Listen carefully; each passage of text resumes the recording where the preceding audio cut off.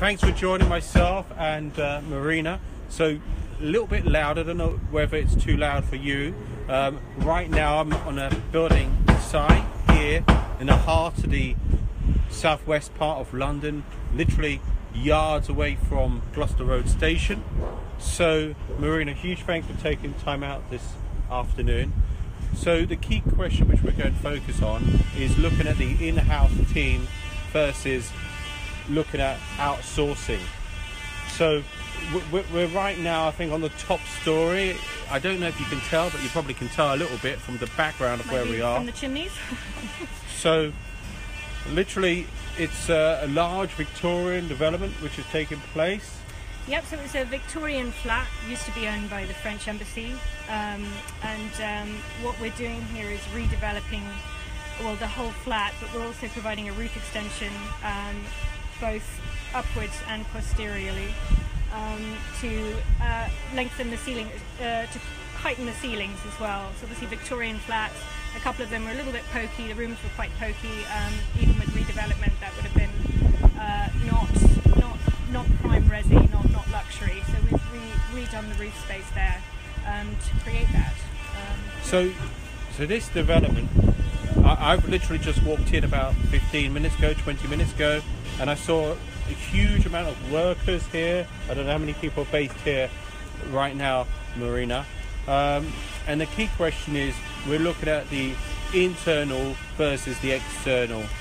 Why look at the internal? Why build your own team rather than outsource? Because outsource is one of the key words which people use a lot.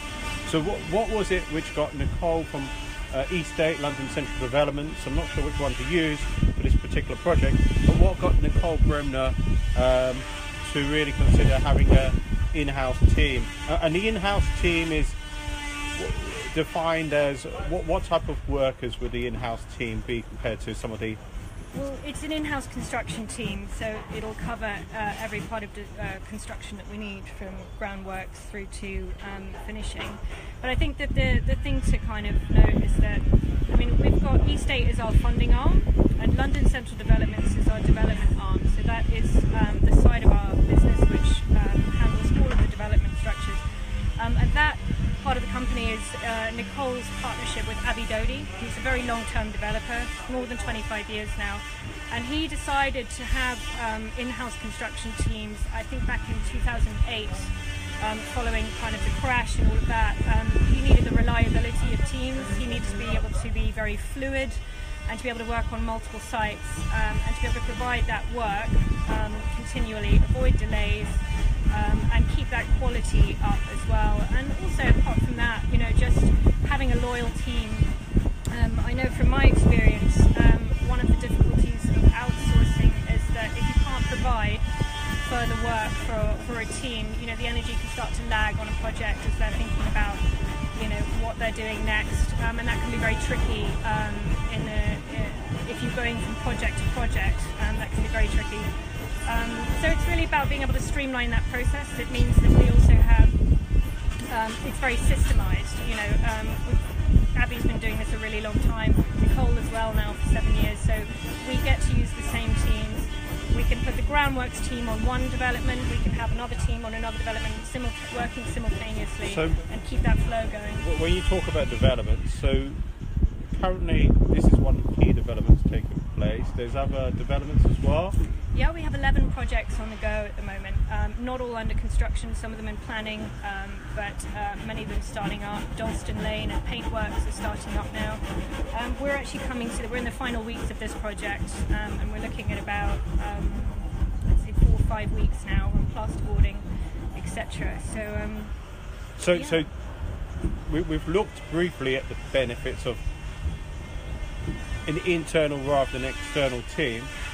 How do you keep an internal team motivated still? Because at the end of the day, you know, people, it's great to be motivated, it's great to be inspired as well. So what are the factors you're working with to really, you know, make these people want to come and work for you again as part of the team? I think Nicole talked about JV relationships. Is that something which is involved here, or? or less so? Not necessarily with construction teams. I mean, I think the main incentive for somebody coming to work is that they're salaried. You know, it's that it's a continual line of work. There's guaranteed work. They can go from project to project. You're not always on the same project either. And I think that is actually a huge incentive for people. I think the other thing is, you know, there's many rewards that Avi has in place, I think, for his construction team. Some of them have been here since the beginning. So some of these site managers, etc., have been with Avi for over 2 decades now. So it's a loyalty thing. It's knowing each other. It's relationships. You know, it's sort of it's business relationships. Have you seen the personalities quite different though, Avi and Nicole? And Nicole's background is banking, or they really gel together to create that partnership? I think it's different. I mean, you know, that it's a good JV to think about actually, because it's bringing different skills. You know, Avi has that much time in development that he's bringing to the table. Nicole is incredibly she's a good. You know, she's been developing for 7 years as well, but also she would bring her previous skills. She's got, you know, appraisals, deals, you know, building a brand, and it's how, definitely for JVs, it's how those two come together, I think. So East8, am I right in saying, is yourself, Nicole, and Jane? And Jane, yeah, and yeah. Anna, who's our office manager as well. London Central Developments is much larger. Obviously, we've got quite a few sites. We've got. I'm not actually sure exactly how many people we've got on the construction team altogether to check that, but also Avi, and he's got his office team as well. So what have you noticed from this development that you didn't expect from the beginning to the end, or almost the end? Is there anything you thought, oh, I didn't expect that, or that's worked out quicker? Anything in terms of time scale? Who looks after the time? Project manager, or Nicole's involved in that as well? So we've got site managers, and as I say, these team members have been with Avi for a really long time. He's very used to having to manage this amount of workload and this amount of exposure on projects. That's why the in-house team really gels well. You know, it's organising who goes where, really, and at what stage. But that's something he's been doing for, you know, what is the vision for East8 going forward for this year, even in just a short term? I mean, I think we've got a crowdfunding roadshow coming up. Nicole's going to be doing a lot of talking about that. For us, that's still such a key part of the development of East8. It's been really exciting seeing that grow, and people beginning to really trust crowdfunding as a way to raise funds on developments. You know. So in terms of the statistics, in terms of crowdfunding, is it have I got the right 4 million in the last? Almost 4 million raised through crowdfunding with our partner Simple Equity.